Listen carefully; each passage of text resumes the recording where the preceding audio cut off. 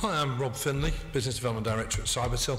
And first of all, with much respect to Chris there, the points that he's just raised are incredibly vital in the work that you guys do in engaging with your supporters. And it's something that we ourselves as a provider of an EPOS solution also try and do whatever we can to remove the areas of error, the issues that are raised. So the reason I didn't bring slides today is I wanted to just bring along a little bit of technology here, because when we started in charity retail 10 years ago, we didn't really have iPads, we didn't really have smartphones, and it was very much a mixture of electronic and paper transactions. What we see nowadays is we see HMRC being particularly careful that the data you capture is accurate.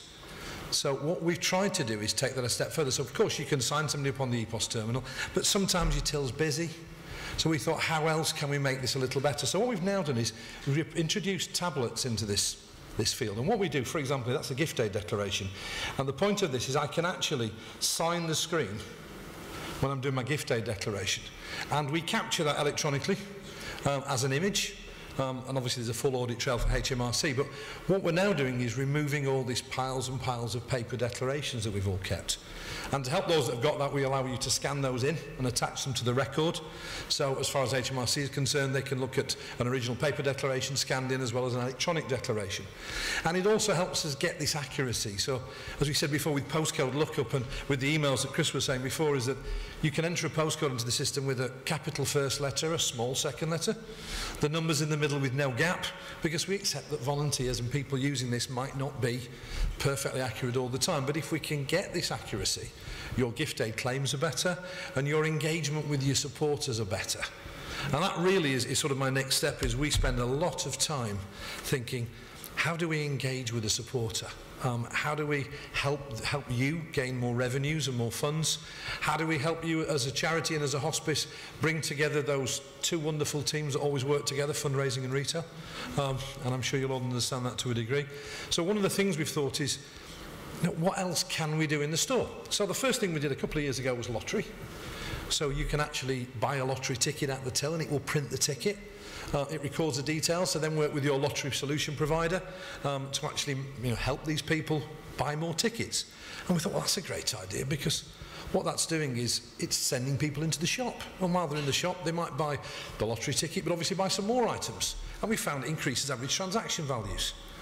So again, we've been thinking more and more, what else do we do? And I was in, funnily enough, one of our charities, I won't say which one it was, but and a lady came in and said, oh, I'd like to sign up for the mud plug. And the lady in the shop says, oh, I'm sorry, you can't do that here.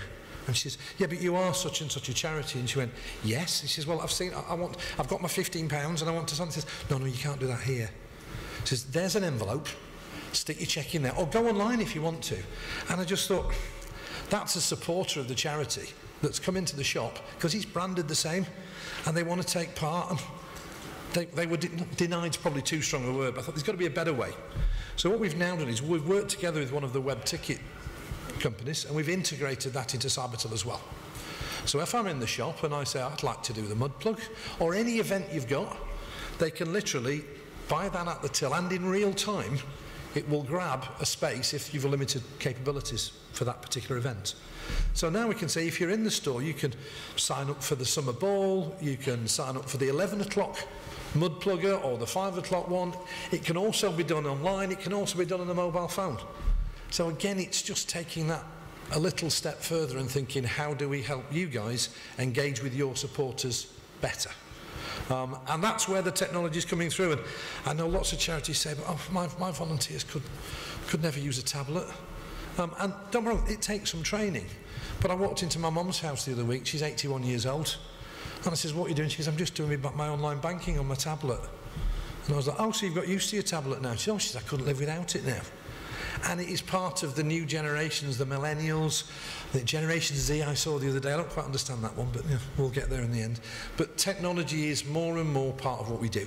And if we use this technology to make your life easier, make your interaction with your supporters more accurate, engage them better, then it all makes the world a better place. And that really was what I was trying to say, was just embrace the technology. It can work, it can help you massively. Come over onto our stand and have a chat. You can actually do a little sign up or two. Look at what we provide as well. Buy an event ticket if you wish. and we'll show you how it works and what it does.